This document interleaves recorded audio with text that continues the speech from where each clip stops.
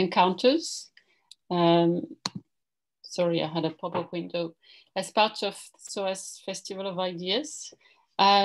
You'll have this should be a real treat today. You have an amazing group of panelists who've all worked on cross-cultural encounters in their different ways, all in an interdisciplinary way.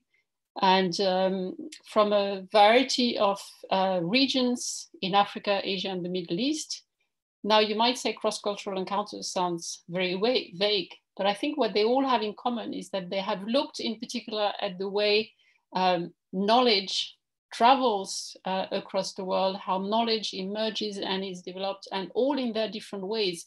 They are trying to challenge the way, the very often very Eurocentric ways in which knowledge is generated and allowed to travel and to be disseminated within academia and beyond.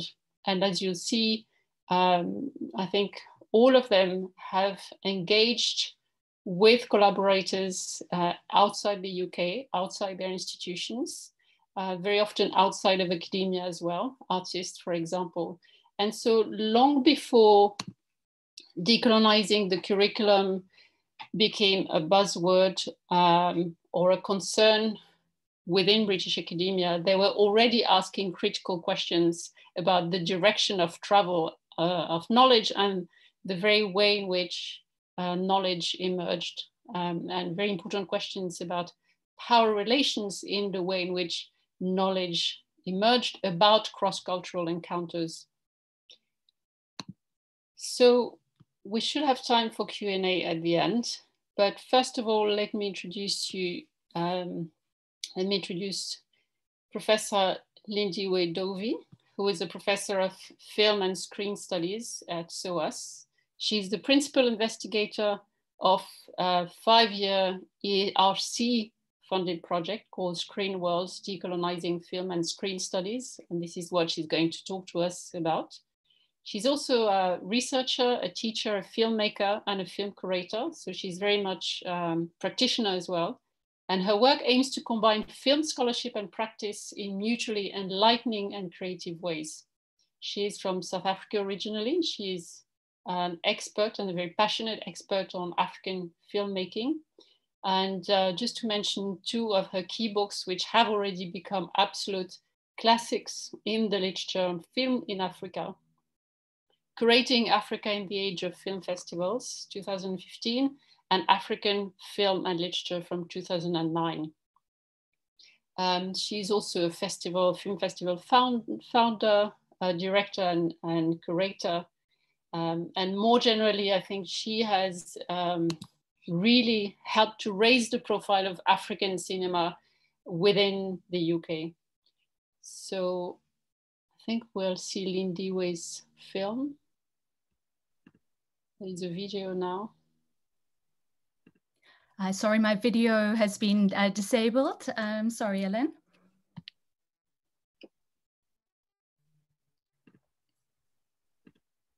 Sorry, can I just ask the host to enable my video? I'm not able to put it on. Okay, start my video, great. Okay, thank you so much. Hello, everyone. Thank you, Hélène, for that extremely generous introduction. It's so wonderful to be here. And I'm going to be sharing my screen because I've actually pre-recorded my presentation tonight because I wanted to embed a small video clip and some images. So you're seeing me presenting this a few days ago, and then I look forward to the discussions with everybody afterwards. So here goes.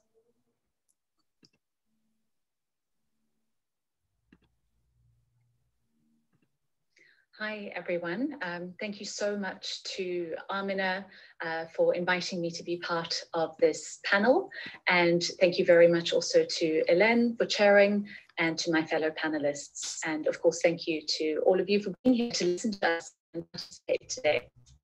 So I'm really delighted to be given an opportunity to share with you the vision and work for the project, African Screen Worlds, Decolonizing Film and Screen Studies, which is a 5-year research project funded by the European Research Council and hosted here at SOAS at the Center for Creative Industries, Media and Screen Studies. The project began in June last year, June 2019. So it's only about a year old. So we're really still in our infancy. And we have, of course, really had to reimagine many elements of the project due to COVID-19 striking, just as the project was getting up and running. But despite the difficulties, what has been most exciting for me as the PI of this project, the principal investigator, has been seeing how through people working as a team towards shared goals and through significant self-reflexivity, we've been able to turn many of the constraints and problems into possibilities for even more meaningful and perhaps hopefully even more decolonized cross-cultural encounters. Our project currently involves more than 100 people from all across the world, and particularly people from different contexts in Africa and in Asia. But so that you can at least see some of our core team members, I'd like to play you a clip from our project trailer, which is something we put together quite quickly last year as the project was launching to try to explain our vision for the project. For many years, I have been researching Nigerian film, politics and social change, as well as cinema audiences. Nigerians have the largest film industry in Africa and are avid consumers of locally and globally produced media content. With an estimated population size of 170 million, Nigeria is a powerhouse of creative energy, and its film industry has been marked by immense business acumen and engagement with new technologies.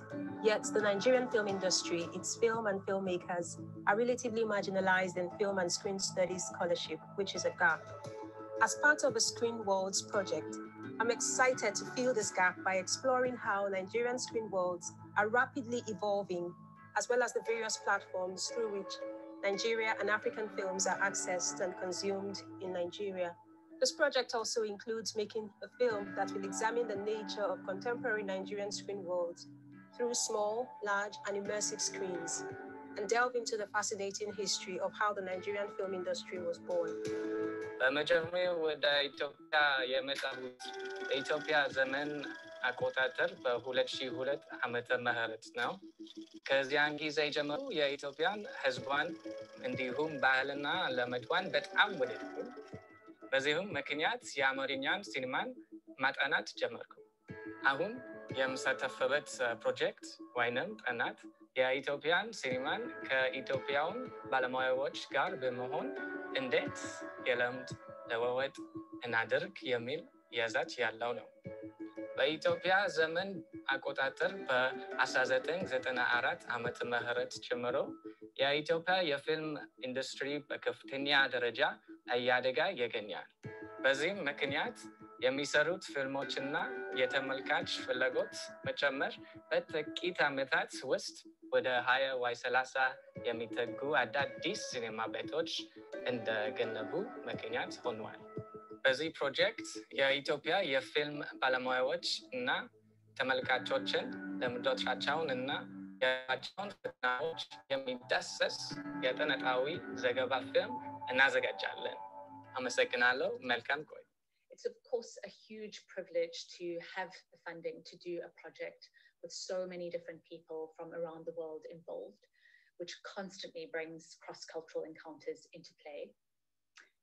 The problem, in my view, is the dominance of the arrogant lone wolf scholarship model, which is very much a model tied to a colonial patriarchal system of knowledge production, where one person is the star, the expert on a topic that is really too vast for one person to begin to understand.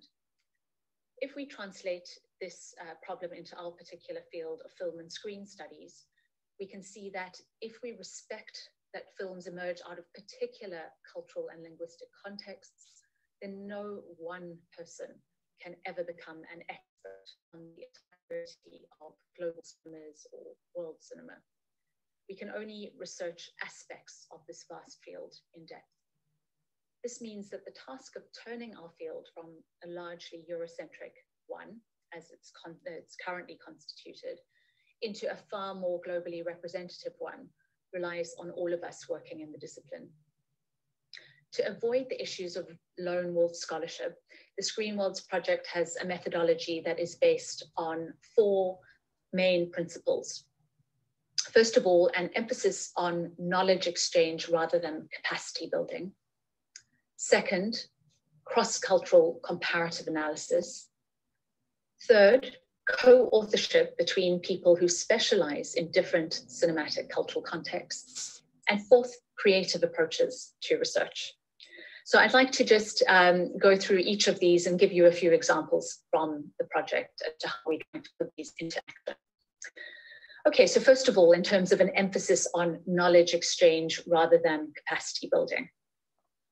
In our view, the reason that it has been so difficult to decolonize many social sciences disciplines, for example, development studies, is that hierarchy is built into the core vocabulary of these fields.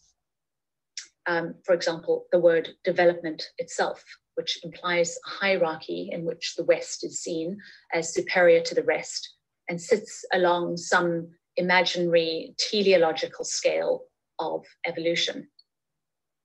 Another term used regularly in development studies is capacity building, often paradoxically when discussing egalitarian partnerships between the global North and the global South.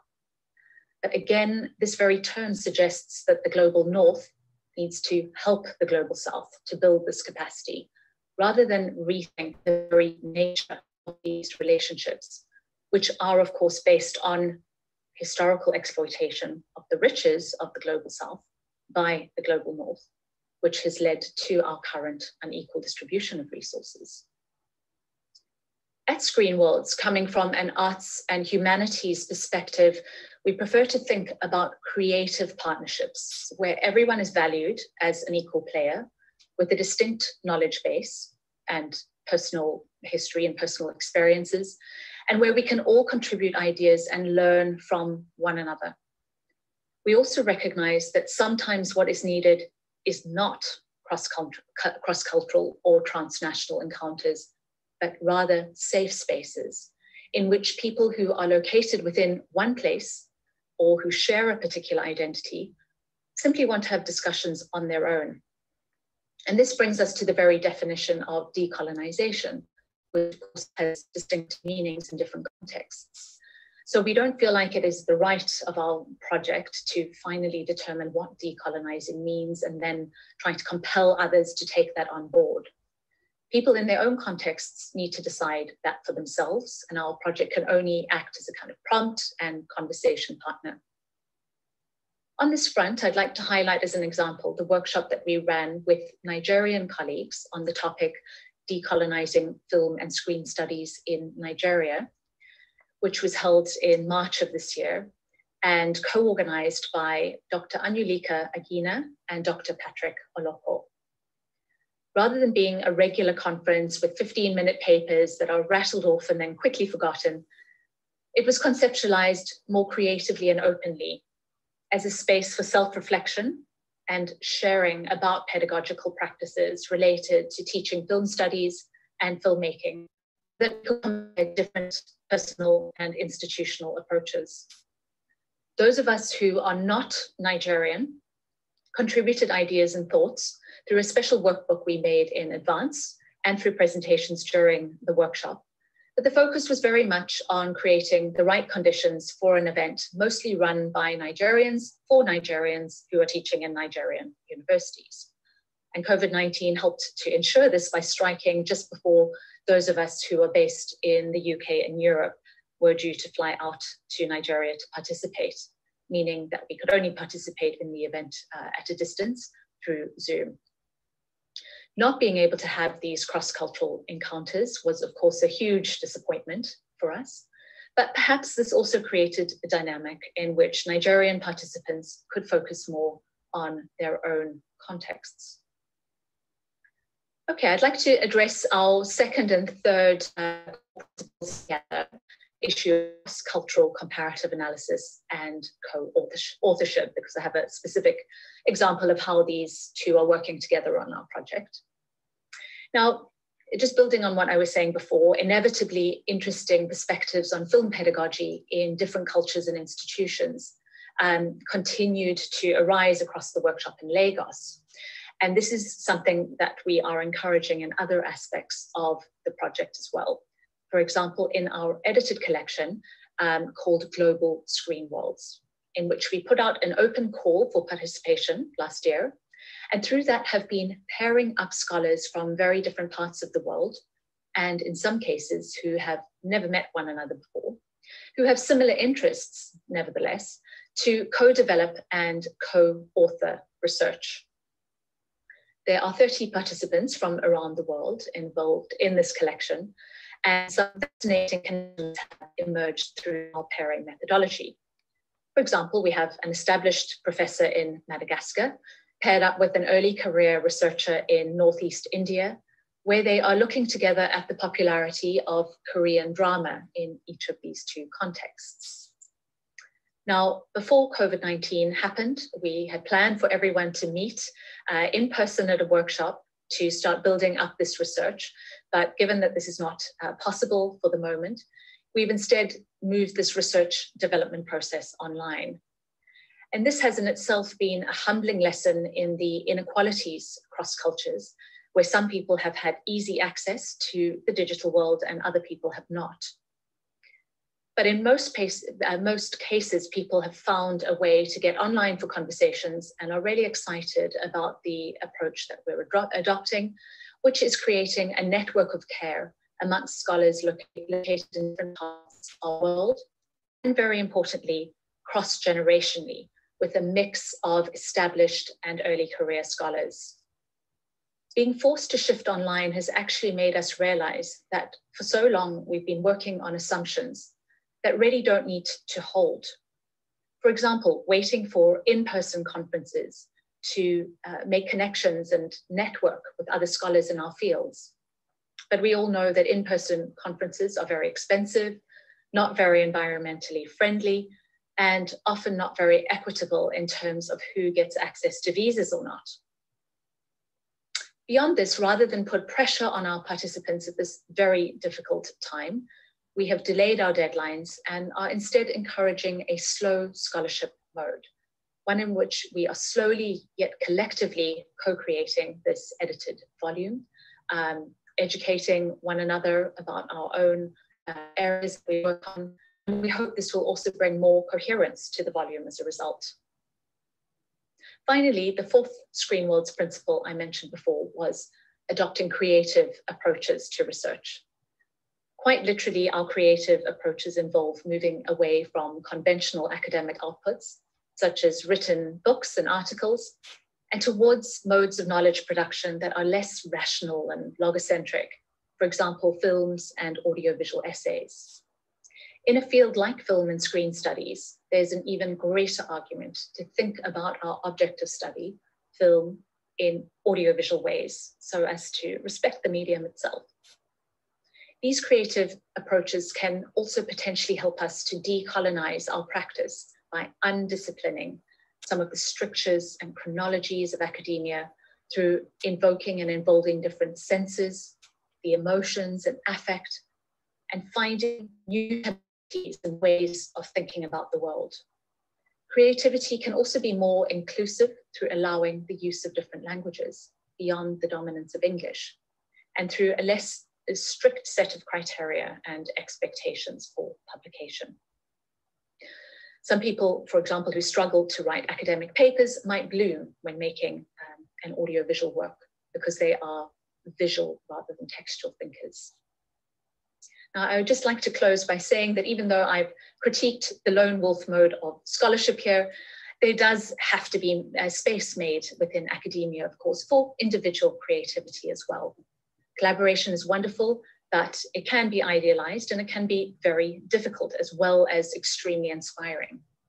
So we need appreciation, I think, of how each human being is not so much part of a monolithic, essentialized culture, or even an assemblage of intersectional identities. Someone who's being unique and constantly in dialogue with the world. This kind of idea of the human being is described beautifully by the Cameroonian filmmaker Jean-Pierre Bicolo through his concept of mantisme. So I would like to close with his words. Jean-Pierre Piccolo says, Mantisme is a way of apprehending the world based on my experience, my education, my culture, and my environment. Mantisme is a system of thought that we virtually assimilate to a language that is unique to each individual, a language that I permanently negotiate with the language of the other, with whom I would share an experience, education, culture, and a similar environment. Thank you once again for listening, and I look forward to our discussions.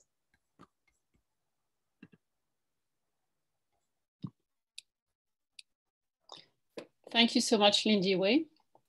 This was really a striking start.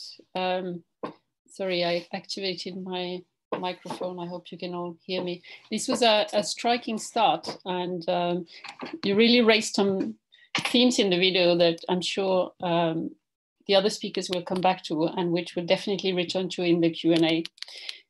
So I will just introduce the next speaker, Dr. Dina Matar. So Dina is reader in political communication and Arab media at SOAS. She's also chair of the Center for Global Media and Communication, and also chair of the Center for Palestine Studies at SOAS. She used to be a correspondent and an editor covering the Middle East, Asia, Africa, and Europe.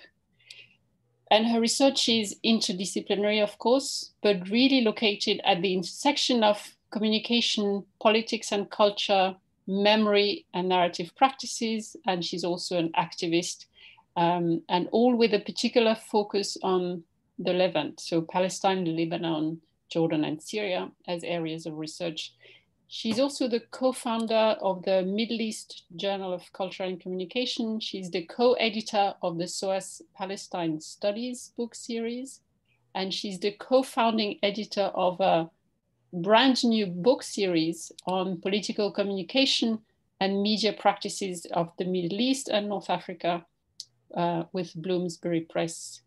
And her monograph, What It Means to Be Palestinian, Stories of Palestinian Peoplehood, has been used as a script for the internationally renowned animation movie, The Tower. So many of us would love our books to be turned into films. Dina has achieved this, and I think that ties in very well with what Lindiwe was just saying about diversifying our research outputs. So Dina is going to talk to us about narratives and decoloniality. Hi everyone, thank you Hélène, and thank you Lindiwe for such a brilliant introduction to the panel. I feel a little bit I cannot stand in your shoes, but I'll try. So without further ado, I just don't want to give a long talk, but I want to try and talk about what really has motivated me through my work experience as a journalist and then later on as an academic. And I want to focus on the notion or the concept of narrative and how we can use narrative as a methodology plus an object of study, or the center of our studies to understand how we can produce different ways of knowing and decolonial practices. And I think I speak here more like from the media scholarship, which remains very much dominated by Western-centric approaches and normative approaches to understanding how media functions in society. But in this talk, I draw on the premise that powerful, discursive, and political entities, including the mainstream media, play a key role in the production of knowledge in the world. And this, as we all know about it, is not like rocket science. But I also suggest that discussion of the Global South as an imagined spatiality, often defined by its perceived differences from the Global North, must address how this imagination is interlinked with narrative as image and discourse. It can be film, it can be screen, but also it's the text, and also how we speak, the political language, the cultural language that we speak. And as such, ask how narrative plays a role in the emergence and persistence of particular epistemic formations that are sustained by material and structural conditions of power, but also how narrative can also play a role in resistance and in producing counter-narratives of knowledge. I focus on mediated narratives, that is the production and the consumption of narrative in the media, but also in the public space. Not in the sense of looking at narrative as ordinary stories, but in the sense of situated histories and experiences that come from a particular socio-political context. Because these situated histories can tell us about lives and experiences that emerge in structural and material conditions. And I do not ignore these material conditions in the production of narratives. More directly, I also think about mediated narratives in my work as modes of experiencing the world and also as a work of interpretation of the world. So it becomes, maybe it sounds too academic, but it becomes quite an interesting aspect of looking at narrative as producing different ways of knowing and experiencing and interpreting the world. While our work basically on the Arab world and on political communication, which is the relationship between politics and communication, also thinking about politics as being about culture and about cultural encounters, I'm more interested in mediated narratives about Palestine and the Palestinians. My interest in this area is partly personal, political, because I'm Palestinian, and partly because I believe that perhaps looking at this context can contribute to decolonial thinking, understood as a particular kind of critical theory, and particularly as a particular kind of critical theory that is relevant for the study of media and communication and political communication practices in the non-West. So my questions when I go around and I kind of get very passionate about that is I try and understand what people do with media. How do they do their work of interpretation? And why does it all matter? What is the point of it? The arguments about decolonial critical theory is familiar to most of you here, and particularly members of this panel, and to many of the audience, particularly if you are from SOAS. But the work of decolonial approaches is central to the wider project of what we call de-Westernization, internationalization, and decolonization of media and communication studies. And also the subfields of media and communication studies, such as audience studies and internet and digital studies more broadly. In my research over the past 15 years, I have explored the relationship between narratives, who produces them, who uses them, who is allowed to produce them, who is not allowed to produce them. And I also think of, and locate them within the social and political context. So in a sense, I never forget the context in terms of trying to explain what these narratives mean. For me, a former journalist and academic, I also see news as narrative, as a form of narrative that is dictated by structures and boundaries, norms and principles. But I also think of journalists and academics as storytellers in their own way. And maybe these, it's just my way of thinking about it. It makes it easier for me to have made the shift from a journalist to an academic. But going back to Palestine, I think Palestine is a rich and productive context to interrogate the role of narrative in the construction, the maintenance, and as well as the subversion of powerful epistemic formations that have prevailed in the production of knowledge about the Palestinians, the representation in the media. How do we see them? How do we imagine the Palestinians? And that's the imagination is mostly coming to our, not myself, but to most people who have not been to Palestine or have not really been in contact with Palestinians. It's an imagination that comes through the media in different ways. And I think that these these the role of media in supporting, enhancing, or legitimizing particular ways or particular cultural practices, particular ways of knowing in contexts other than Palestine has been well discussed and well rehearsed in the field of media and cultural studies.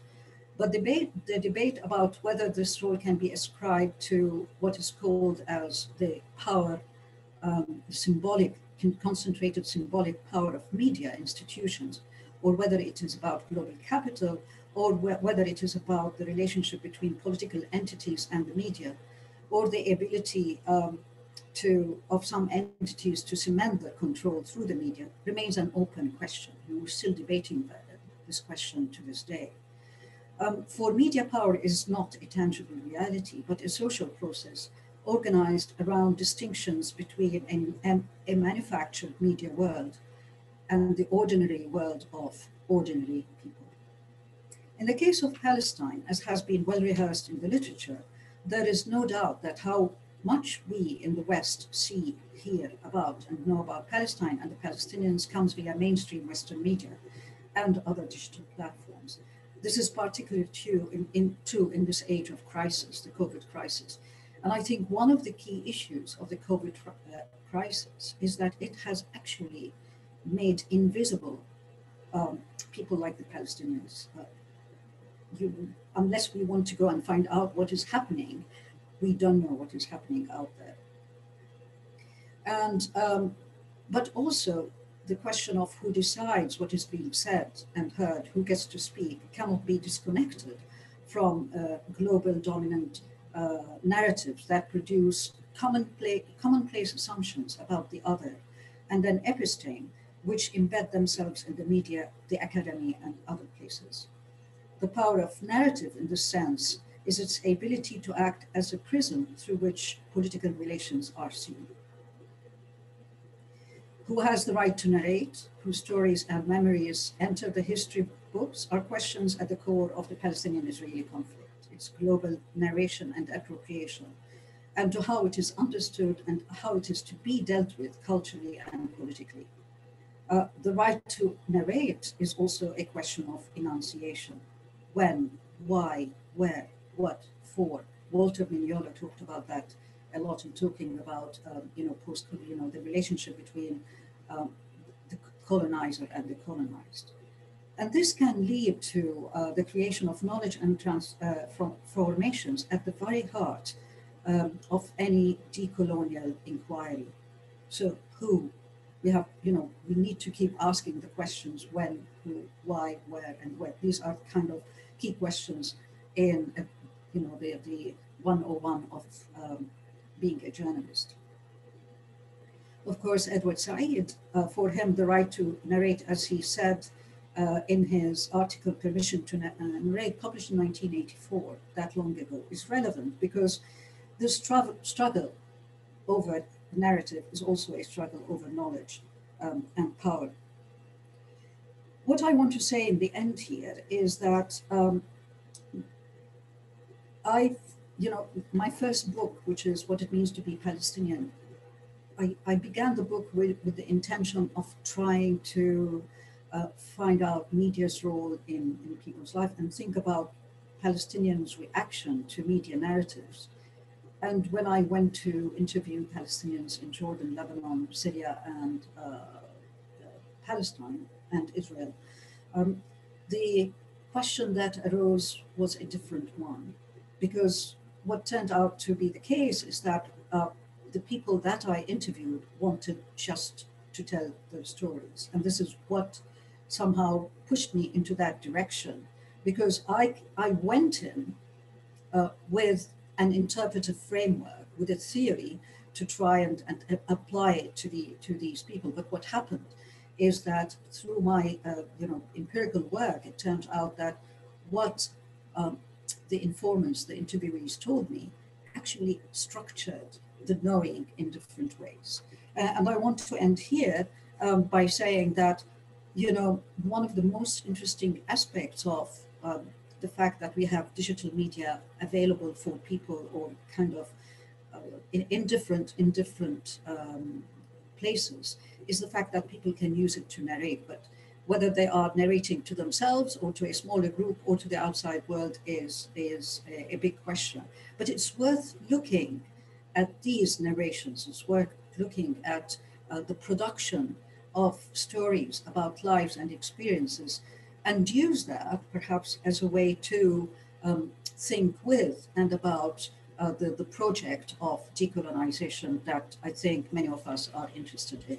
Thanks. Sorry, we spoke a lot. Thank you so much, Dina. That was another amazing presentation, and I had to restrain myself from asking you lots of questions. And the way you ended showing us how collecting narratives in itself is a deeply political act. We'll definitely have to return to this in the discussion. So thank you so much, Dina. We are going to now move on to Dr. Marloes Janson, who is a fellow anthropologist. I didn't introduce myself as an anthropologist at the beginning. I was a bit rushed, sorry, but I'm also an anthropologist of West Africa, just like Marloes. So Marloes is reader in West African anthropology. She is associate director of research at SOAS, and her research really is at the intersection of anthropology and religion. Unlike many anthropologists, Marloes has actually achieved the extraordinary feat of doing long-term fieldwork in two completely different locations in West Africa, the Gambia and Nigeria, and to actually produce two books coming out of work.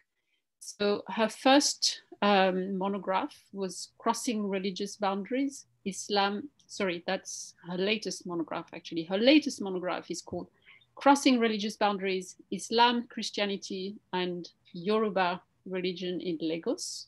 That's coming out very soon in 2021 with Cambridge University Press. Very highly expected monograph. And her previous one coming out of the fieldwork in the Gambia is called Islam, Youth and Modernity in the Gambia, the Tablighi Jamaat. That was also with Cambridge University Press in 2014. And that monograph won that year the RAI, the Royal Anthropological Institute's very prestigious Amory Talbot Prize for African Anthropology. So hopefully Marloes' next book will win the prize another time. Now Marloes is one of the presenters who have collaborated with practitioners outside of academia. She has collaborated with Nigerian award-winning photographer, Yaqin Leye, and that resulted in the traveling photo exhibition entitled The Spiritual Highway, Religious World Making in Megacity, Lagos. And Marloes will talk to us about decolonizing the study of religion. Thank you very much, Hélène, for this very, very kind introduction. I should mention that also Hélène won the RAI Amory Talbot Prize for African Anthropology, so for her fantastic work on Senegal. So I should have mentioned it. So anyway, other than Hélène, I want to thank a few other people. First of all, thanks to Amina Yaqin, to Stephanie Gurant, to Angelica Bashera, for organizing this festival and for organizing this panel.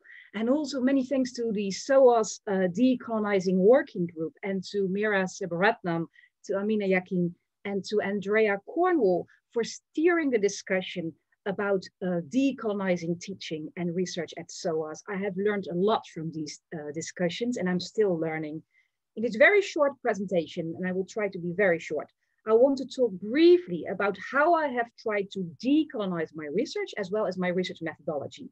So as Hélène already mentioned, my work is at the intersection of anthropology and religion, and West Africa, in particular, the Gambia and Nigeria are my fields of ethnographic specialization. And both anthropology and the study of religion have a colonial history. When anthropologists, as well as scholars of religion, speak about religion, they often refer to doctrine, to belief, and to dogma.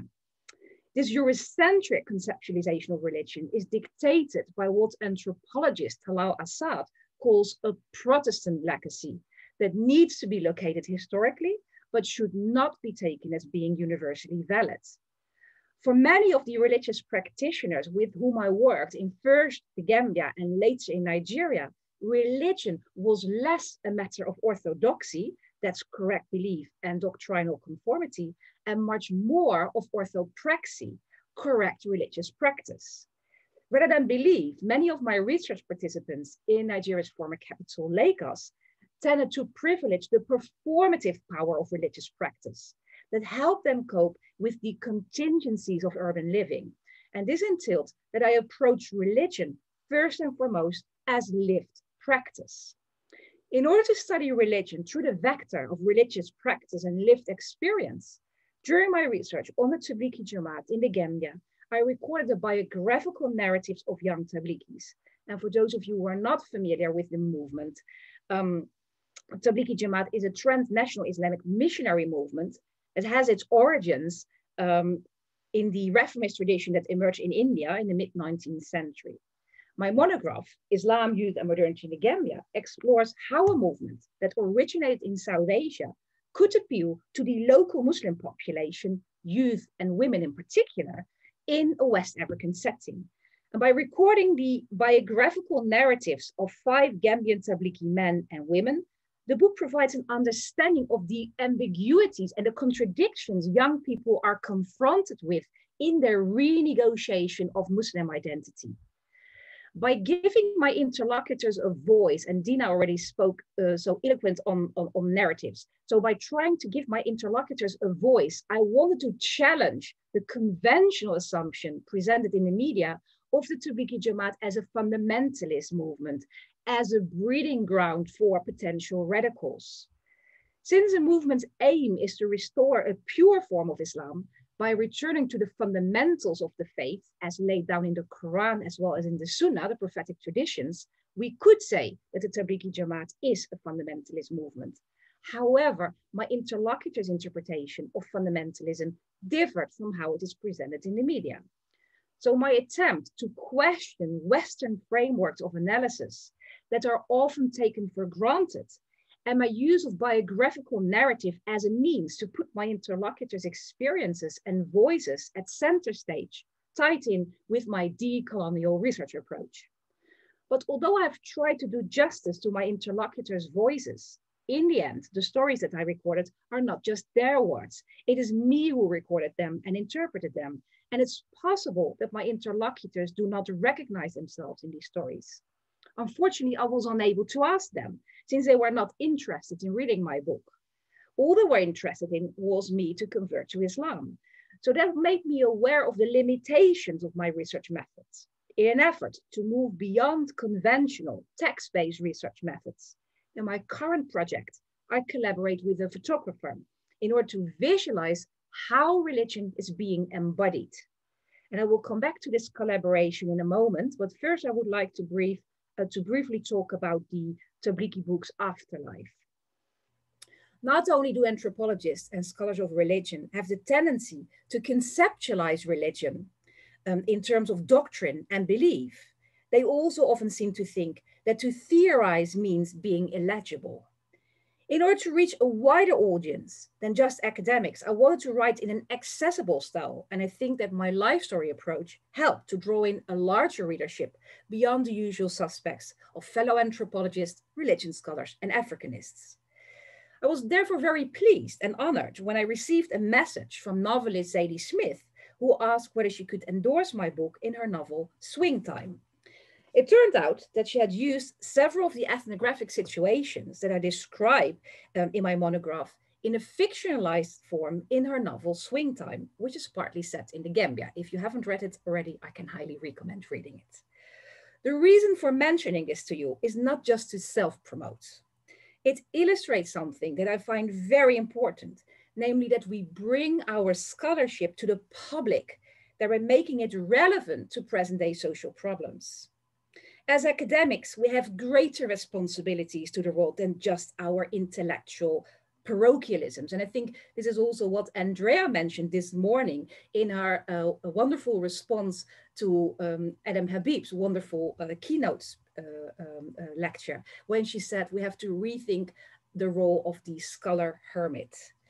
So multiplying the voices in public debates, not only the voices of our research participants, but also the voices of novelists, photographers, filmmakers, activists, is in my opinion part of decolonizing research. I started by saying that the study of religion in Africa has long been pursued from a hegemonic Western perspective, reinforcing a Christian conceptualization of religion that emphasizes belief at the expense of practical dimensions of Africans' lived religiosity. Therefore, there is, according to the professor of Islamic studies, Abdul Qadir Tayyub, a pressing need for a reorientation of the study of religion, taking into account the transregional connections between the European centers of knowledge production and the former areas of imperial European outreach, and acknowledging the validity of different ways of seeing the world. And highlighting this validity, Achille Mbemba, whose name has already been mentioned several times this morning, calls for a less inward-looking and parochial attitude and a more open, what he calls pluriversity, which he defines as a process of knowledge production that is open to epistemic diversity via a horizontal strategy of openness to dialogue among different epistemic traditions.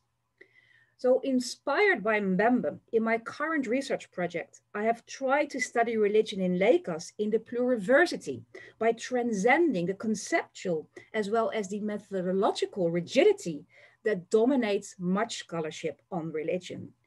And this approach is very much in line with the ways in which my research participants experience their religion. Indeed, many of them describe themselves as religious shoppers, who had changed their religious allegiances or who had shifted between them.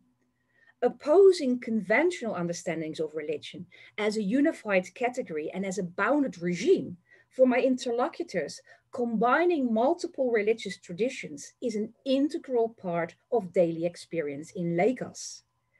So let me conclude by saying a few words about my collaboration with the Nigerian award-winning photographer Akintunde Akinleye, which resulted in a traveling photo exhibition, The Spiritual Highway, Religious World-Making in Mecca City, Lagos. Well, due to COVID-19, the exhibition is currently stored in a colleague's cellar in San Francisco, rather than on display at the University of Stanford.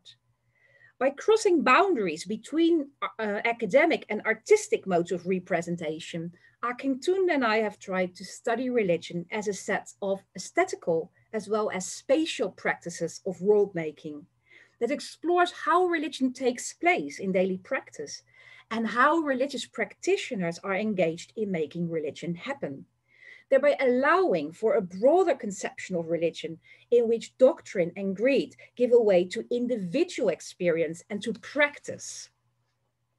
By adopting an ethnographic approach that foregrounds subjectivity and lived experience, and by collaborating with artists such as novelists, photographers, as well as filmmakers, we will be able to develop new ways to generate as well as to disseminate knowledge.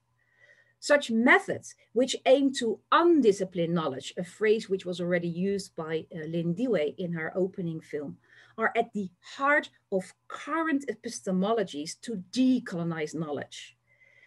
Here it should be mentioned that the Research Excellence Framework, the REF, and for those of you who are not familiar with the REF, it's a system for assessing the quality of research in UK higher education institutions. Well, the REF still measures academic output largely by conventional means, i.e. written publications. Although a growing number of academics are developing creative research methodologies that go beyond the limitations of textual methods, as this festival as well as this panel shows, these have yet to be recognized by those judging the quality and the impact of our work. Only then can we make real headway with decolonizing knowledge. Let me stop here. Thank you. Thank you so much, Marloes. Another amazing presentation, and there's more and more to discuss. I completely agree with you that collaboration with artists really is one of the way forwards, and that we actually stand to learn a great deal from artists about how to see the world in new ways, and how to really better understand local epistemologies. So I do hope this exhibition will come out of the basement in Stanford and travel some more. So before I move on to Amina, I was asked to just remind the audience that you can use the Q&A function to ask questions. We will try to answer them as we go along if we can, but otherwise we will summarize them at the end. So we'll now move on to Dr. Amina Yaqin, who is director of the SOAS Festival of Ideas. Amina is reader in Urdu and in post-colonial studies at SOAS. She is chair of the Decolonizing Working Group. Sorry. And she has a forthcoming monograph 2021 entitled Gender, Sexuality and Feminism in Pakistani Women's Poetry with Anthem Press. That sounds amazing. I absolutely want to read it when it comes out. She's also the co-author of Framing Muslims, Stereotyping and Representation After 9/11 with Harvard University Press 2011. And she has co-edited lots of works, including Contesting Islamophobia, Media, Politics and Culture, 2019, and Muslims, Trust and Multiculturalism, New Directions, 2018.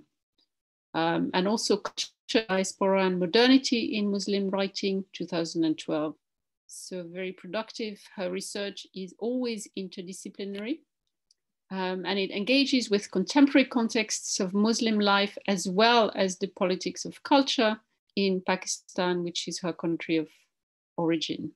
She has been a collaborating partner on 2 projects. One, the AHRC-funded International Research Network on Framing Muslims, and the second one is the RC UK-funded Muslims, Trust and Cultural Dialogue. And Amina will speak to us on Muslim cosmopolitanism in Muhammad Iqbal's Masjid al-Qurtaba. I'm not going to try to pronounce this, so over to you, Amina.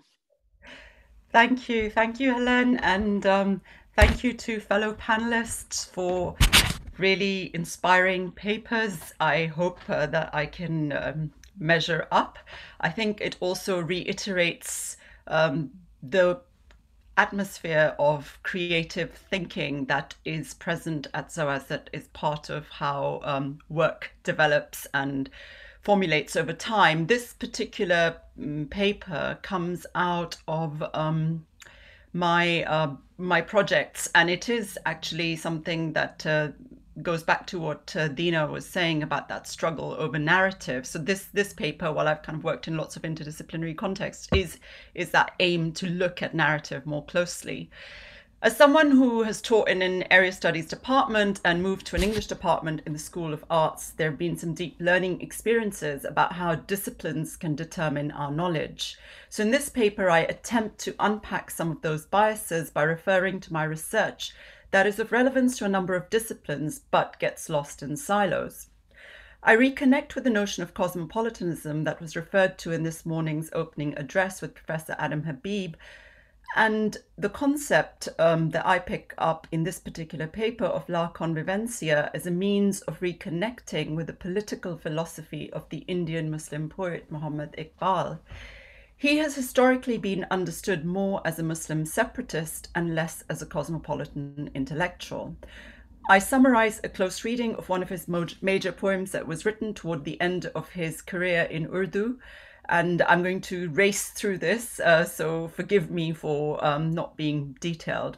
I underline the ambivalence of his philosophy, politics, and the narrative of modernity that he contributed to at the turn of the 20th century from his vantage point as a Muslim intellectual, a poet, and a political activist. Through this poem, I'm interested in considering the influence of Al-Andalus in the Iberian Peninsula on Iqbal's thought. Iqbal, a strong believer in the idea of the perfect community, the Ummah, was always in search of the past to be able to connect to the present and to bolster his critique of nationalism. To understand the phenomenon of community, I turn to the form of Urdu poetry as a popular narrative genre that offers an alternative glimpse into the lived politics of religion and culture of the 19th and 20th centuries. In my research, I have looked at the crossover value of Urdu poetry as a signifier of national, local, and gendered cultures, forming an intercultural mosaic across multiple identities and identifications. It is in this spirit that I turn to the genre of Urdu poetry to search for the earlier narrative of Al-Andalus. Interestingly, Al-Andalus comes to prominence as part of a late 19th century reformist drive in Urdu poetry. And given the time constraints, I'm going to jump over the 19th century poets to get to Muhammad Iqbal, who is referred to as early modern and modern. Both categorizations are particular reference points in European histories of the subcontinent, so I use them as a point of reference rather than as an indication of discrete categories. As a poet, Iqbal is claimed by many. According to Anne-Marie Schimmel, he was a talisman in Pakistan, and Ali Khamenei, the supreme leader of Iran, claimed an Iqbalian heritage in 1986 with the proclamation that the Islamic Republic of Iran is the embodiment of Iqbal's dream. Hafiz and Linda Malik place Iqbal at the heart of Lahore's 19th century performative tradition embodied in a regular Mushaira poetry symposium. He is celebrated nationally along with Muhammad Ali Jinnah as a founding father of Pakistan. Active in politics, he gave 2 presidential addresses in 1930 and 1932 at the annual sessions of the All India Muslim League and was a delegate at the 2nd and 3rd roundtable conferences to discuss India's constitutional future. He was well known to Jawaharlal Nehru and to Jinnah. In his search for a utopian Muslim community, Iqbal looks towards a cross-cultural mix of Al-Andalus as an alternate space, and it's that idea of utopia that I want to question. Over a period of time, his poems shifted from a territorial recognition of the self to a deterritorialized homeland and offered alternative readings of the Muslim holy land of Hijaz. The political scientist and scholar Robert Lee argues that Iqbal is a proposer of a general authenticity, seeking to liberate humanity from the clutches of both tradition and modernity, from the mysticism of the East and the reason of the West, from the imperialism of the West and the submissiveness of the East. Lee's reading of authenticity suggests that Iqbal was looking for a middle ground between an Indo-European secular ethics and a moral tradition, and not simply a civilizational difference. The history of Al-Andalus, with its mixed Muslim descent and complex settlements from the Eastern Mediterranean and Northern Europe, appealed to his philosophical thinking for that reason. Given Iqbal's engagement with modern Western philosophy, Al-Andalus presented a center ground from which to negotiate the colonized Muslim self and the notion of free will through the philosopher Ibn Rushd. Ibn Rushd is recognized for his contribution to the formation of secular thought, which became a major force in the European Renaissance. His philosophy borrowed from Aristotle and Plato's analyses of the law and contributed ideas of his own. Iqbal's thought also reflects a shift from a devotional mysticism to rational way of thinking for Muslim communities. He was interested in developing a cross-cultural strategy as part of the reconstitution of a new Muslim personal and cultural community politics. This idea of human agency and the pull toward a greater moral force is part of his well-known poem, Masjid-e-Qurtaba, the Mosque of Cordoba, which was written in the 1930s when he traveled to Europe for the Third Roundtable Conference in London and visited Spain in 1933. In his close reading of the poem, the comparative literature scholar Yasin Noorani argues that the poem transforms erotic desire into political sentiment by projecting it onto the masterworks of Andalusian architecture. His reading is suggestive of a turn toward authenticity in Iqbal's poetry as he puts Al-Andalus at the center of an inversion of European history. Masjid-e Qurtaba is, according to this reading, an example of anti-colonial resistance that turns into nostalgia for the lost paradise of Al-Andalus. Noorani's analysis is centered on a reading of authenticity. I argue that instead of utopia, Iqbal looks for an alternative to territorial anti-colonial nationalism in the cosmopolitan cross-cultural mix of Christian, Jewish, and Muslim influences and the heritage of Hellenism. Iqbal's referencing of aql, reason, in the poem is an equally powerful force that mediates an all-consuming ishq, love. This inclusion conveys his ambivalence toward communal identity formation in India. In my close reading, I analysed shifts in mood, tone, and form to interrogate the subjectivity of the poem and how it might be read cross-culturally. Masjid-e Qurtaba opens with the phrase Silsila-e Roz-u Shab, repeating pattern of day and night, O creator of events. The first stanza of the poem establishes the pattern of day and night, the metaphysical explanation of time and space, and confirms Iqbal's linkage to a rich poetic heritage. The Urdu scholar Shamsur Rehman Farooqi notes it lets the reader tap into a variety of traditions such as Arabo-Persian, Indo-Persian, Indo-Sanskrit, and Urdu. Its references to natural and cosmic objects, the rhyme scheme and meter allows eternity to be captured. Farooqi is of the view that Iqbal's poetic aesthetic draws its unique heritage from Vedic and Islamic philosophies of time and being to represent a hybridized literary tradition, and this is what he says makes him immensely readable and distinctive as a modern poet. Later in the poem, the body becomes a receptacle of divinity, and the reader may recognize echoes of the philosophy of Wahdatul Wujud, the unity of being. But this consuming love is contrasted with the corporeality of the body of the Indian infidel. He is the intermediary between the Sufi and the sovereign, the colonizer and the colonized, a spokesman for a global community. Iqbal celebrates the great mosque as a mujza-e fan, miracle of art, and pays homage to the beauty of its endless columns and the minaret. The mosque was built by Byzantine craftsmen and is a stunning example of architectural syncretism. It is a historical example of hybridity, as Shohat and Stam have noted in their critical discussion on syncretism. The Great Mosque at Cordoba hybridizes the diverse styles that passed through Spain, Carthaginian, Greek, Roman, Byzantine, Arab, Moorish. In Iqbal's verses, there is no mention of the Christian cathedral that is part of the mosque's reconversion in the 13th century. Instead, Iqbal locates the heroic spirit of the Merde Muslim, the Muslim man in the mosque's aesthetic form. He too is eternal. This sea-led prophetic Muslim hero travels across rivers that are peopled with Arabs, Kurds, Muslims, Jews, and Christians, crossing civilizations and challenging an inward-looking marginal existence. His spirituality is elastic and his travel transformative. The theme of divine love and the Muslim hero are signifiers of a Sufi poetic heritage that Iqbal borrows from the Persian poet Jalaluddin Rumi and Ibn Arabi, the thinker, and makes it into his own by developing a unique concept of the self, khudi, including influences from the German philosopher Nietzsche. For Iqbal, the mosque's aesthetic beauty epitomizes the deep connection between the message and the messenger of Islam. The heroic Muslim figure is cast beyond spirituality to the political discourse of citizenship, arguing for an accommodation of the borderless individual, a time traveler, a storyteller, a warrior. This is the figure of the Muslim modernizer who wishes to explore beyond the local networks of the ulama and communitarian politics to form a society based on principles of equity.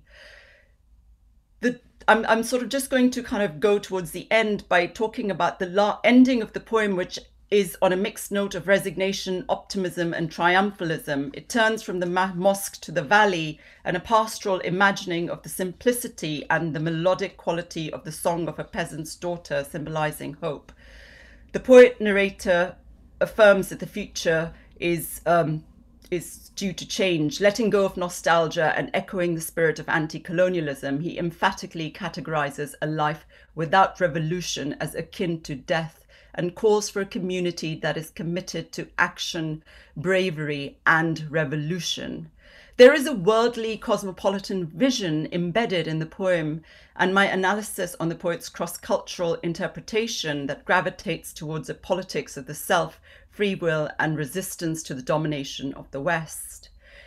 Iqbal's rendition seeks a cross-cultural model to counter the colonial subjugation of Muslim subjectivities in India and the wider Muslim world. His position has elements of authenticity, but is not completely dependent on it. The geographic location of South Asia with its hybrid and cosmopolitan cultures is significant and offers a necessary counterpoint to the cosmopolitanisms of the Ottoman Empire and Al-Andalus. It also fractures the idea of a normative universal civilization. In my reading of the poem, Iqbal does not appear to advocate a civilizational discourse of Muslim sovereignty and a singular utopian good life. Instead, his poetic voice suggests through its silences, lyrical rendition and hybrid aesthetics of what a cross-cultural community might be. The poem disrupts the temporality of a universalizing Islamic community.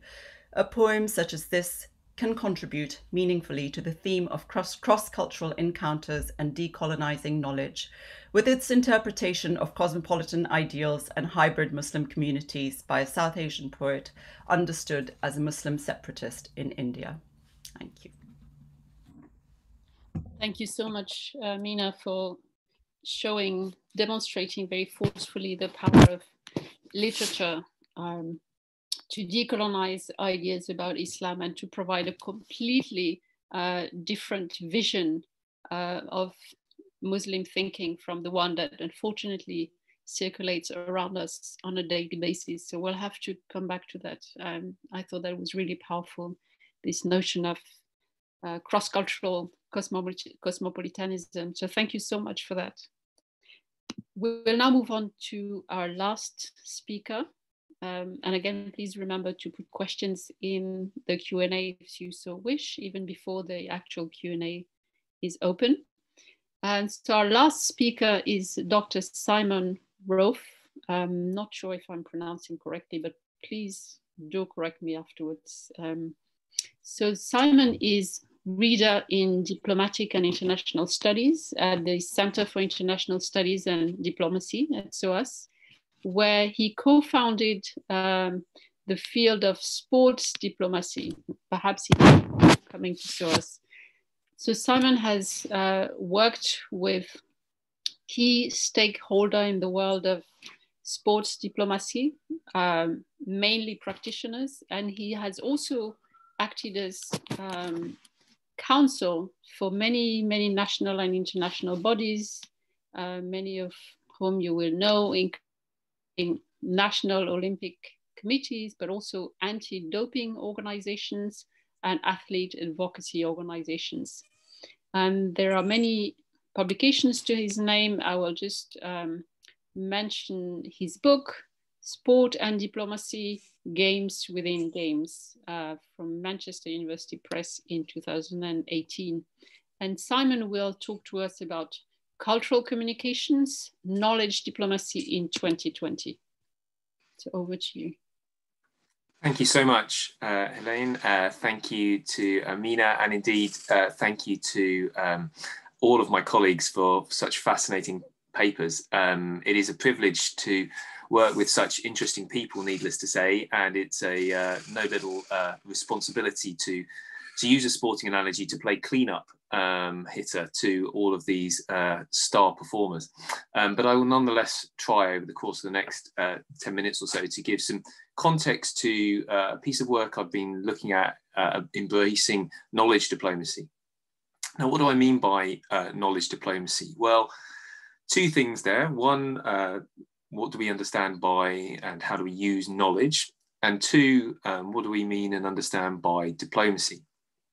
Well, in some senses, starting with the latter first, diplomacy is one of the most culturally defined and indeed colonizing features of contemporary society. And by contemporary, I would, in my full embrace of diplomatic studies, consider the contemporary to be the last 500 years, because the diplomatic has gone on as long as human polities have been able to communicate with each other. And in that sense, the diplomatic process involves three core activities, three things that we can recognize whether we are an official of state or in negotiating with a 7-year-old, as I was a little before this presentation. And they are communication, representation, and negotiation. And in those three elements, when they come together, we see the process of diplomacy.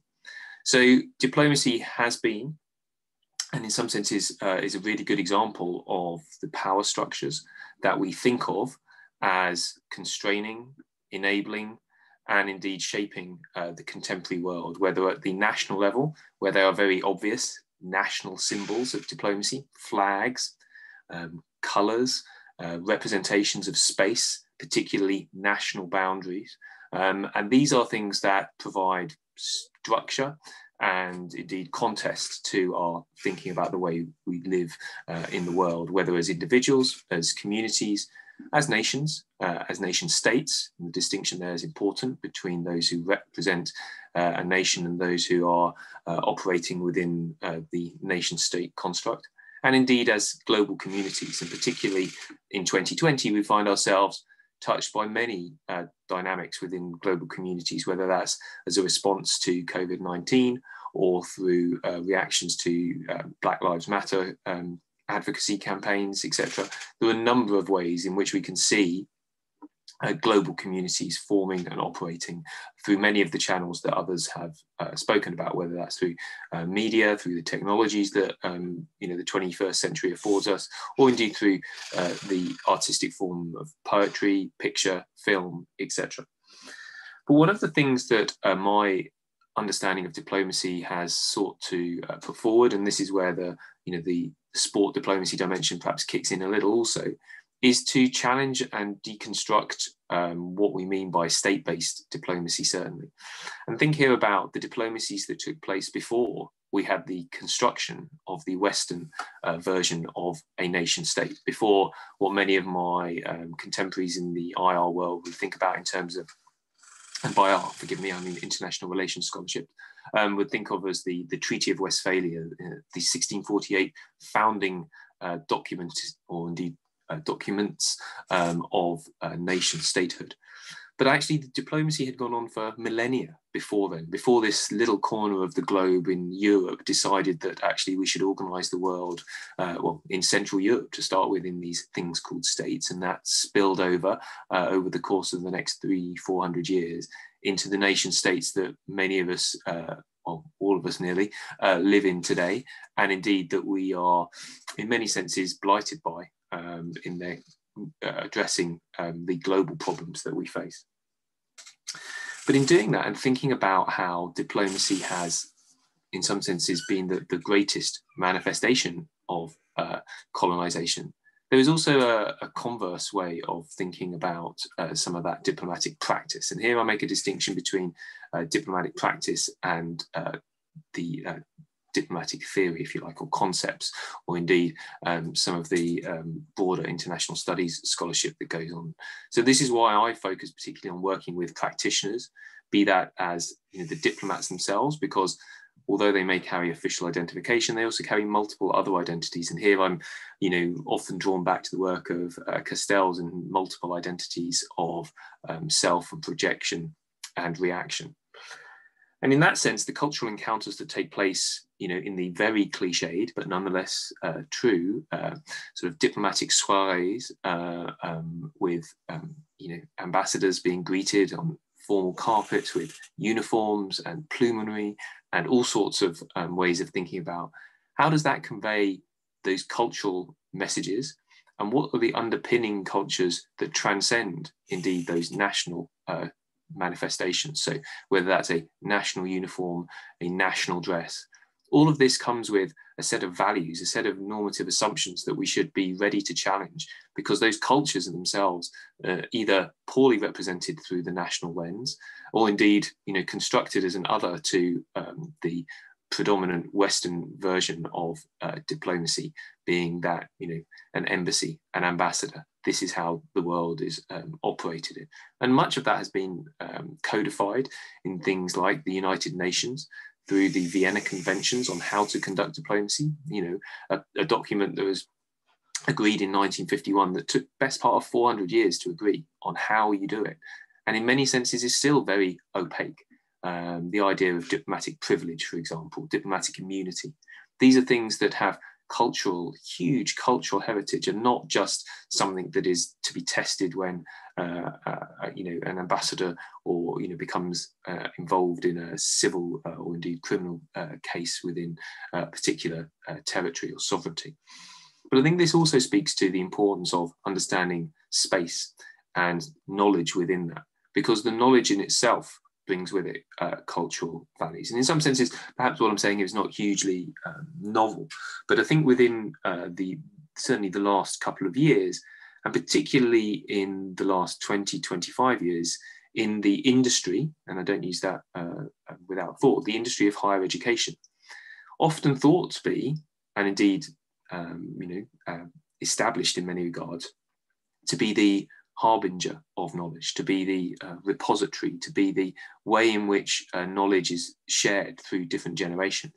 And indeed, one of the close relationships, and I think this is something that requires further elucidation, further research, is the relationship between the research that goes on and the practice and the training that diplomatic practices, whether the diplomats themselves who go to certain universities and end up in certain jobs in certain parts of nation state groups. Indeed, SOAS can look, very inwardly at this, its own establishment as a product, albeit perhaps an arm's length one, of the British government as a means of colonial representation and negotiation and communication throughout the rest of the British Empire as was.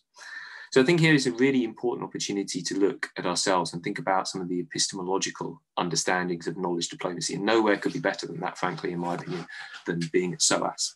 And I think that's where, understanding how universities in the 21st century are both, in some senses, in a colloquial, part of the problem as well as part of the solution, in making sure that knowledge is understood for its cultural and political values, not just as a neutral edifice in the 21st century. And to those who have a particular interest, i.e., some of us who work in it, needless to say, have vested interests, and we would recognise that, I'm sure. But we also need to have a dialogue with practitioners who step outside those much vaunted, too often cliched ivory towers of academia. And that's why working with practitioners allows us all, and I think it's been evident in the course of the dialogue this evening, to talk about other facets of knowledge, other ways of interpreting knowledge that aren't just, for example, according to the Ref in written form. It's about impacting people's lives, globally and locally. And in that sense, I'd share my sort of thoughts of one of the most culturally rich experiences of working at SOAS, being able to engage with a large number of people, some of whom in very distant lands, but some of whom much, much closer, is to look at an example of the town in Bedfordshire of Luton. Now, Luton doesn't get a lot of good rep. It's had, as a town, a lot of issues. It has a significant far-right contingent, and it has a huge number, second only to London, of a number of different ethnic minority groups living within its boundaries as a municipality. But one of the things that I found most fascinating about working with a couple of organisations, non-state-based, non-governmental organisations in this regard, is to think about the opportunities for cross-cultural exchange through the medium of, in this instance, cricket. And cricket as a means of talking to different South Asian, across the full gamut of that term, South Asian communities, and indeed non-South Asian communities too, but being able to utilise that as a means of engaging in a dialogue that talks to a number of cross-cultural intersectional issues around gender, healthcare, education, and tying it through the formal diplomatic channels where appropriate to colleagues in, and indeed populace in Afghanistan, particularly in terms of girls' participation in sport, in Afghanistani curriculum. And as Afghanistan has suffered so much in the last 15 years, 15, 20 years, being able to make a real difference through our scholarship and through the institution of a university to Afghan girls in their participation and enjoyment of a sport such as cricket, I think is made, is an example of how knowledge diplomacy can work and can be effective, but needs to be sensitive to and recognise all of the cultural proclivities, far more so than even the economic or political ones. And I think that's where I will leave my remarks tonight. But thank you very much. And it's been a real pleasure to have the opportunity to speak with everyone. Thanks so much, Simon. That was a great way of ending this panel. And thank you so much for bringing a new form of practice to the table, sport, and reminding us through your introduction, your presentation of the issues surrounding knowledge diplomacy, that global politics isn't necessarily just where it says politics on the tin, that there are other places where we should actually be looking for where politics is actually happening. And thank you for reminding us that there are many other forms of knowledge than the way in which it's often conceptualized in university settings. So that's a beautiful way of ending this panel. And I think we'll now have a discussion with all the panelists before opening it to the audience for questions. Now, I'm not sure how much time do we actually have with the panelists before we open the Q&A?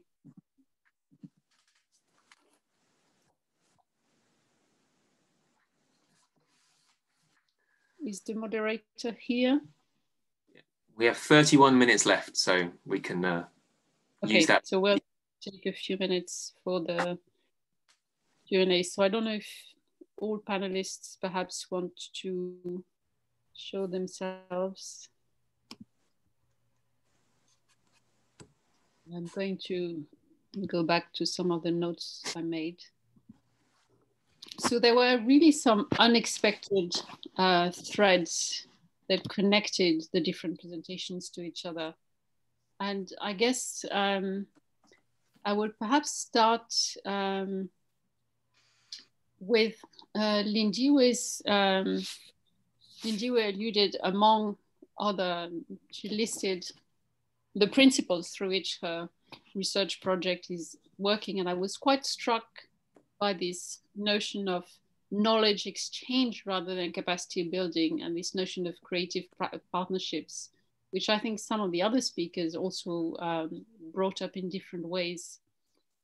And I wanted to ask perhaps you, but also to other speakers, in practice, how do we, I mean, this is something we all aspire to, more equal practices of knowledge exchange, less unidirectional north-south ways of setting up partnerships, but in a current context in which the institutions within which we work are often fighting for their own survival and placing more and more restrictions on our work. And in a context in which, as was mentioned several times, UK and European migration regimes make it so difficult for people outside of Europe to circulate on an equal basis with Europe-based academics. How do we actually do this in practice? And is there a way in which the current COVID-19 situation might open up new opportunities? So I don't know who might be able to comment on this.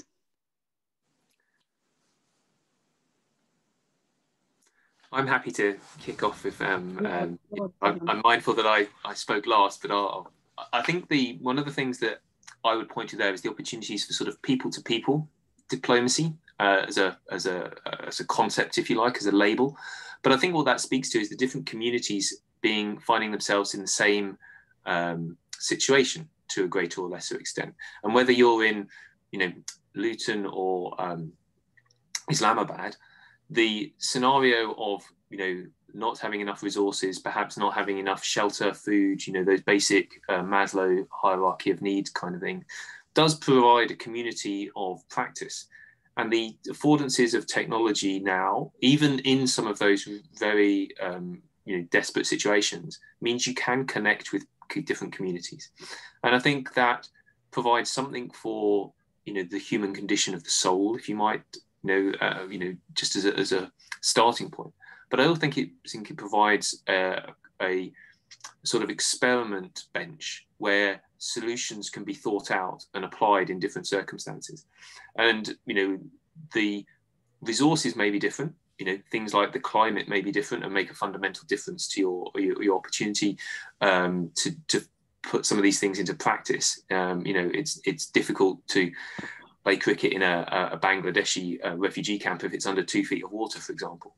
But nonetheless, the opportunity to think through these are the steps, and some of the knowledge exchange that I've seen amongst practitioners, I think is, you know, is fascinating and heartening and you know, can make substantial difference. I think this is where the role of the university in its conceptual times, the knowledge exchange is not for it to necessarily flow through, you know, a door in Bloomsbury to be regarded as impact, but for it to be construct an environment in which different communities can talk to each other.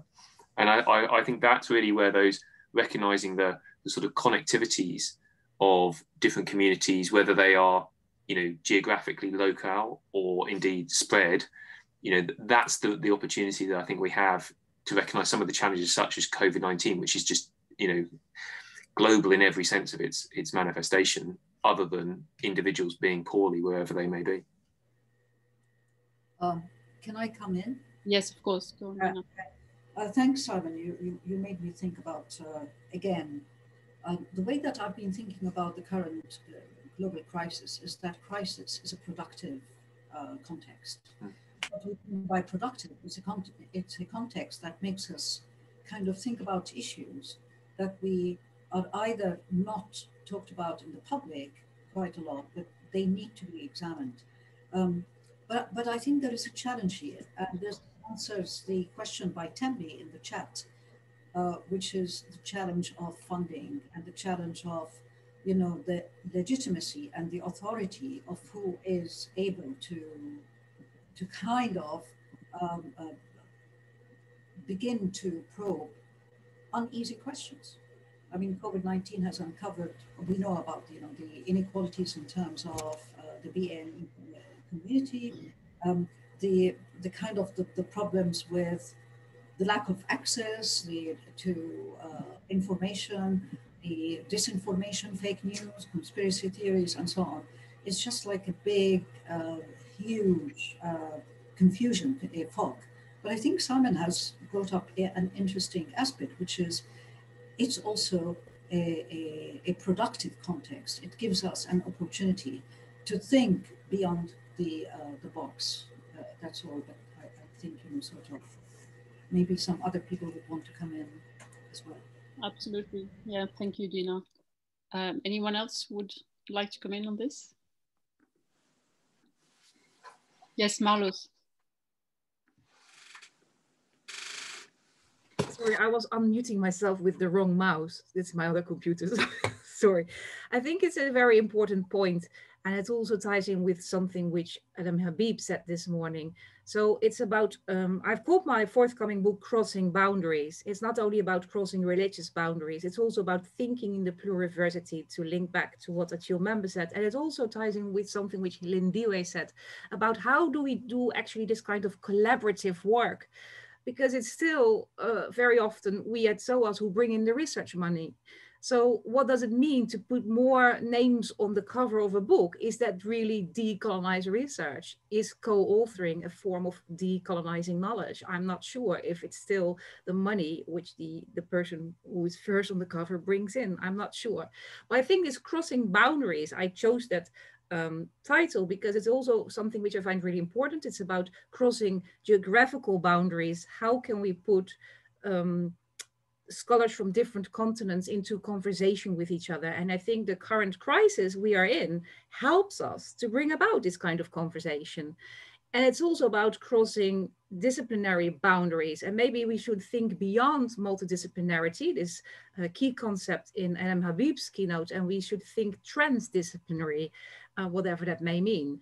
And I really like the idea of Lindiwe to bring together people, established scholars, and early career researchers in this kind of platforms where people produce knowledge together as part of a kind of a discussion. I would like to hear more about that, but I think it's more about transdisciplinarity and about crossing also boundaries between academic and artistic work. You're absolutely right. No, this is great. Can I just jump in there, Hélène, and say thank you, Marloes? And also, I think I was connecting to things Simon was saying there about, you know, not needing to go through that university door necessarily to create those connections. I'm a big proponent of kind of ground up connections that form authentically between people, real human relationships. I just feel like I've had too many experiences of kind of institutional, you know, attempted institutional connections with memorandums of agreement and that kind of bureaucracy that comes very much top down and tries to artificially create these connections. And you know, a lot of the critique around terms such as collaboration and decolonizing in the way they bandied around comes, you know, from that kind of spirit. There's an excellent special issue of Journal of African Cultural Studies edited by Carly Kutsier I always go back to, which talks about these buzzwords as well. Shares a lot of experiences of scholars in the global south and how they've been treated by research partners in the global north. And a lot of the critique just comes down to very simple, basic human relationships about how people are treating one another.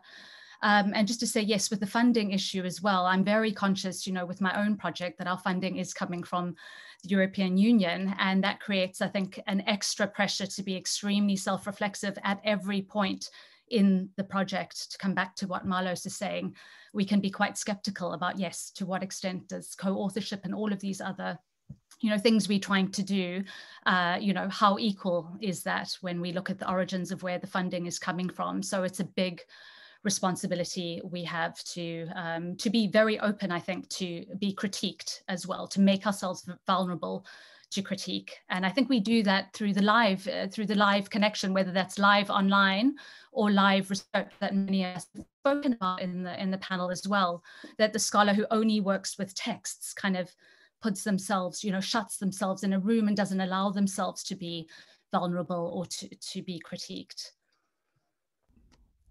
Can I also jump in following on from Lindiwe? Yeah, I think all those are really great points. And one of the things I was thinking of there was with regards to the projects that I've been involved in, which have been to do with Muslim representation and Muslim communities, and especially the Muslims Trust and Cultural Dialogue project, which was very much about working with sort of community groups here as well. And I think going back to the first project, when we did Framing Muslims, and this goes back to the question of funding and who trusts what and what kind of collaborations. And we had gone for a presentation at University of California at Irvine, and people there were very suspicious. Well, not everybody, but some of the scholars were very suspicious that this was funding that was coming from the Arts and Humanities Research Council. And they did not think that that was kind of a free space for us to be researching something that was so highly charged in terms of sides. And I suppose, you know, Irvine had particular kind of relationships with regards to that question. But we certainly, I feel, going back, that was 15 years ago, I was maybe naive as a scholar at that point, but I just didn't think that the British system at that point, the funding system was that directive, or that research funding was that kind of had that level of surveillance attached to it, perhaps, that we feel more so now, I think, especially. And when we were working with the Muslims Trust and Cultural Dialogue project, I think there were a lot of questions asked about who we were funded by and whether people felt, because, you know, we're talking about this in a time of prevent and in a time of how communities are under surveillance by the state. So how free do you feel to talk to researchers? You know, we're sort of coming from a particular perspective, and although asking people to trust us, but you know, that trust is being embedded within the structures of funding that are coming via a state dynamic, and the state, the relationship of the state to those minority communities is very fraught. So that kind of diplomacy question is really interesting that Simon's talking about as well there. So I think what sort of I felt towards the end of that research, because we had some amazing conversations and we did a lot of work, but there is still a lot of stuff that I cannot put in writing, and that I cannot, you know, that people did not want to speak openly because they did not feel that this was something that was fully trustworthy. And so it is a question. It is a question of how there was a turn in funding, you know, global uncertainties, all that sort of research funding direction and flow is kind of connected, and it's topical and it's important, but it's also, to what extent does it really allow the freedom for the scholar and the sort of person on the ground that you want to collaborate with and you want to engage with? Do they even want to collaborate with you on that basis? That was the real challenge for us in that project. Yeah, no, it's a very important point you just made, and I just want to point out to a very interesting point that was made in the chat, and which I actually wanted to embed in my question, but which didn't come across, is the very real issue that UK universities actually take quite a lot of the funding, which we often want to direct to external partners, including in countries of the South, and that's. Oh, sorry, can't hear you.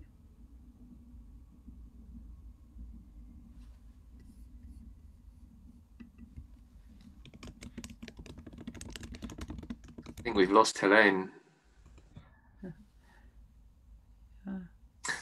Let me echo her point while we try and get her back. Okay. Just to say that I think that's one of the real difficulties of working within the higher education structure, and particularly of universities. And this is, you know, the university model in itself is something that has colonized to a greater or lesser extent. And we shouldn't underestimate the influence and shaping influence of British and Western universities on education more globally. And I think this is where actually working with other partners.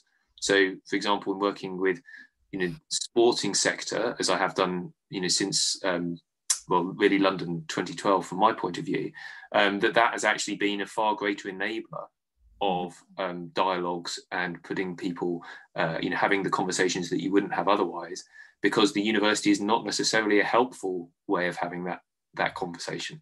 And, you know, the skill, as it were, the degree to which I've mastered it, others will judge, but is to bring some of its relevance into the universities through the university's front door, but actually to leave a lot of it outside, and to leave a lot of it to be communicated and engaged with by practitioners across the piece, and not, you know, as a metric of you know, something that the Western colonial experience has brought to us. So I think it's another reason for us to think about how knowledge, rather than, you know, some of the manifestations through things like universities and research councils, come to bear.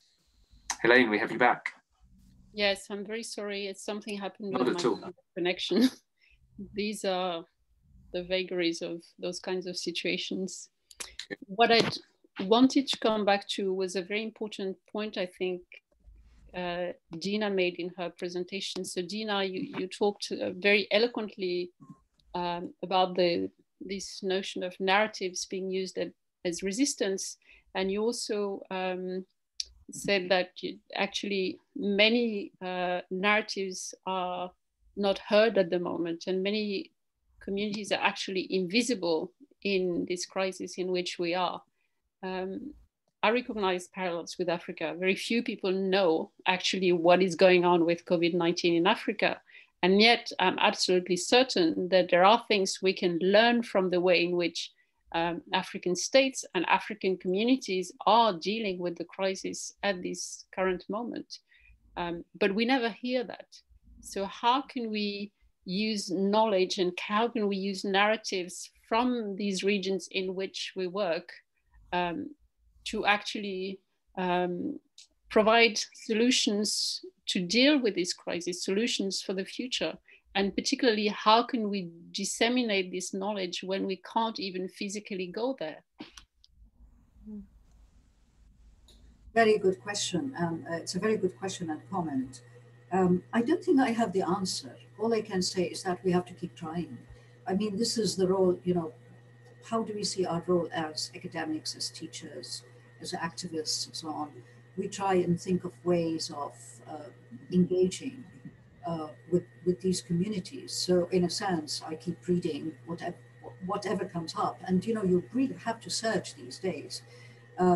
If you are, you know, you can go on social media and you find a lot of stuff, but you sometimes worry about, you know, kind of fake news and issues around that. So I think the issue is to keep engaging, and in response to it's the permanent kind of struggle of visibility and invisibility, of being heard and not being heard. It has a long history of denial or kind of not recognition of the other in different ways. And we have a lot of stuff around that in the post-colonial scholarship. But I think in terms of, you know, there was a question by Tembi, which is, okay, so how do you frame your research for it to be accepted? And it's very difficult because, you know, if you want to get funding and you say, well, I want to go and write about, you know, stories and narratives of ordinary people living in a continuous state of conflict or a liminal state. It's a continuous liminal state in the case of the Palestinians. What does that mean? You won't get funding. It's just a matter of you kind of persevering to try and write, you know, and try and do something around it.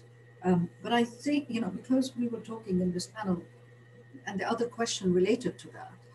So, you know, just very briefly, I don't want to take people's time, but if we go back to the book I authored, which is What It Means to Be Palestinian,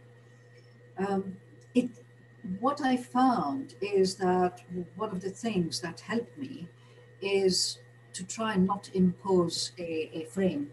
It's not to have a frame to describe what is going on. Just allow people to speak in their own voice and not even editing what they, not even kind of taking it and making a thematic analysis out of it. And somehow this, you know, kind of attracted some filmmaker who wanted to do something similar. So it can happen, but it kind of a fluke. You know, I just think about it as, oh, you know, I don't know how it happened. But basically, it's just, you know, it's just a part of our mission. You know, why do we do what we do? And what is the reason behind that? And it's just a question of being being committed and interested and kind of engaged with what you're doing, that you are able to produce something kind of interesting about it. But I see the COVID-19 crisis as giving us the context within which we can begin to speak back and begin to make visible these, you know, African ways of dealing with COVID. How are people living their lives? It'll be very productive. It'll be very interesting. You know, think about it as the same as Simon was speaking about sports. You know, think about it as a way of new way of encounters and so on. Sorry, I spoke too much. I want others to come. No, that was great. Thank you. The issue I have now, because I was thrown out, I can no longer see the questions that have appeared in the Q&A. So sure, yeah. You see any question here that is to you or that you'd like to address, could you raise your hand? Because when you go back into the meeting, you can no longer see them. So first Marloes and then Simon. I think there was a question from Anneke Newman. Anneke, I don't see you, but nice after such a long time to see your name again on the list. So how we can bring in, what are the kind of journals where we can publish more creative work? And I think that's a very difficult question, and probably other panelists have better ideas. I published a photo essay together with Akintunda Akinleya, and many journals were quite interested in that new format. So, and it is a very, I think, an interesting way of presenting work. So photo essay is one opportunity. And I think many journals have this kind of open call where they ask for special issues once or twice a year, and you can bring in, you can bring in your own idea there, like a special issue on creative work. Well, I think it's time for journals to rethink how they disseminate knowledge. And I think we, as the ones who are contributing to these journals, have an important role there to play. But I think there is a way, and we have to be creative, which also means that we have to rethink our own role, because very often we have different voices. So we write differently when we write a journal article or a book than when we write a blog. Why are these voices so different? Why can't we not bring our own voices more into conversation with each other? Why do we think that to theorize means that you have to use a certain discourse? And I think being a teacher, and all of us are also teachers, where we sometimes have to, well, express our knowledge in a different way for people to better understand. Why are we not using that in our own books and in our own writing? And I think so it's time for us to rethink our own voice. And I think then also journals will probably pick that up and also change the way, the formats, how you can present knowledge. Right, thank you. And Simon, do you also wanted to address a question? I think I'd certainly echo Marloes there. I think the alternative ways of presenting our research is, is a necessary, absolutely necessary function of our job in the future.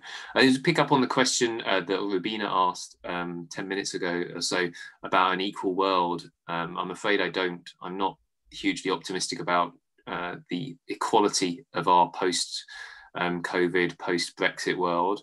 I do see reasons to be hopeful in other regards, but I think equality is not necessarily something that is top of a lot of agendas, or indeed feasible given the structural forces that are at work, which is why it's so important to be aware of them, and so important to be able to challenge those structures and forces that exacerbate inequality and lead to greater stratification of societies. I think one of the features of our contemporary world is being able to think about the things that bring us together in other ways. And in that sense, I think equality can be equality in not just in perhaps traditional economic terms of equality of opportunity or equality of finance, but actually equality of thought process and equality of access to what the Sustainable Development Goals offer all of us, every member of the human race, up to 2030. They're not without their flaws by any stretch, but they provide a means and a framework for action, and particularly the way that they can be manifest through things like education for girls in large parts of the world, for utilization of sport and physical activity as a means of encouraging education, sustainability. I think these are the things that give me reasons to be cheerful and wake up in the morning. But I think equality as it was understood in the 20th century is not necessarily going to be a feature of our global society for the next generation, I would say, sadly. Okay. Yeah, I think we all worry about this and about the state of the planet, these two things. We all worry about which way things will go. Do others have questions that I have coming to me, so I'll just quickly answer them. Rubina asked about whether the British Empire featured in the work of other South Asian poets, writers of the time. Yes, in lots of people's works. I mean, Hali, who was the predecessor. There's also Shibli Nomani, there's Firak or Puri, so that there are a lot of people around at the time who are writing. that you can pick up on. Another question was about, we talked about situating narratives earlier from Sanjukta in the discussion, what is Iqbal's legacy among the youth today? Is there a need to read Iqbal's cosmopolitanism vis-a-vis the current trend of identity politics? Interesting question. Iqbal's poetry, I mean, I was talking about it in a very writerly way, but it's definitely poetry that is appropriated by both radical groups and by secular groups. So it's a question of, in terms of political rallies and all those types of events, who is going to be using what part of the poetry and in what way. And that's really important in terms of knowledge development and how it's taught in the education environment, what parts of his poetry are being applied, because you can take anything in context, you know, in the context that it helps you to communicate the message that you wanted to convey. So in increasing identity politics world, that can be used in very particular ways. Asma, there was a question about fundraising for the arts and charity sector, which is not to me, which is just going out to everyone. There was always caution on the parts of the organizations I've worked for about suspect sources, national lottery, etc., links to Israel. So about funding and its connections, where does everyone has a question about the ethics of funding nowadays? And I think young people ask that question a lot more. And so are we in terms of how and where funding is coming from. Whether that transparency is available to us or not is another sort of question. There's another question for the panel. Does the panel despair that we are still wrangling with hypernationalism and race, especially institutional racism in education, policing, and recently in the NHS? I don't know. That's a huge question. Yeah, it's a huge question. There is perhaps time for one final answer, if anyone would like to take this one. Perhaps we could ask you, Hélène, what have you taken from this experience? You mean the panel? Yeah. Well, it's these are all questions we're grappling with, and I think you are all setting the bar very high in terms of reflexivity in research and trying to go that extra mile in you know, addressing all these obstacles of funding, bureaucracy, surveillance from the state, the impossibility of people to get access to visas, of technologies. But you're showing that there are ways in which we can establish more equal collaborative relations. And I also think this notion of disseminating our work in different ways is absolutely crucial. I mean, we're not all going to be spotted by Zadie Smith for a novel, clearly. That was at the top, Marloes, but there are other ways of disseminating our research, which I think would be both more impactful and more equal, and reach far beyond the confines of universities. So I think you all demonstrated this in powerful ways and really set the bar very high for the rest of us.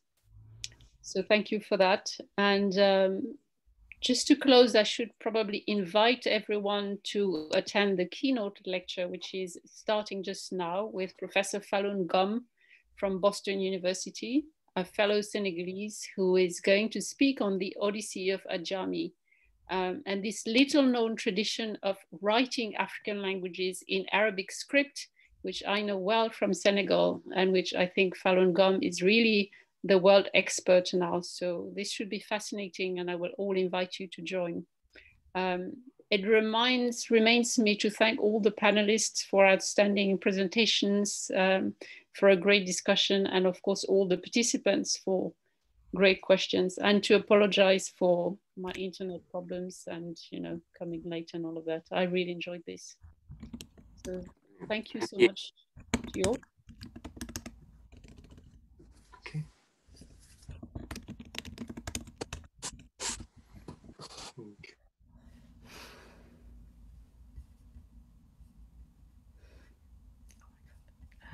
Okay, thank you.